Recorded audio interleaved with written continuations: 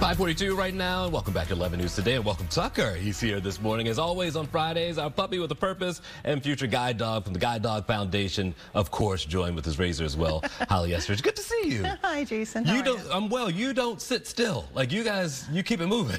we try to keep him busy, keep him enriched, and keep his training going. Yeah, I saw one of the titles for the pictures today said Cirque Du Soleil, and I'm sure that he's not an act. So I'm guessing you went to the show.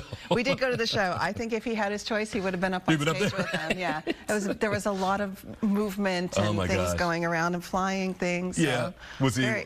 Did he focus in on it? I mean, like you said, there's a lot happening he was that could curious. distract you. Yeah, totally curious. I think if they had let him up there, he would have been enjoying the show too, from the stage. And some travels as well, of course, to Savannah. You did all right there. How were things there? It was great. There was a lot of rain and thunderstorms. There was a lot of construction. And he just takes to it. He's good. Nothing phases him. We let him sit out and so much construction. Right. He got a view of everything and nothing phased him. He seems just very more focused now as he's gotten older. I'm guessing that's a tribute to the training, yeah? It's also just him. He's a good job. But yes, we take him everywhere. We make sure he's exposed to as much as he can. Yeah. He has all the support he could possibly want. Sure. Is this the museum here that we're looking at? This is the Jepson Museum, in Savannah, and they have great slippery stairs. They have places where him and Eric got to play hide and seek. They have these big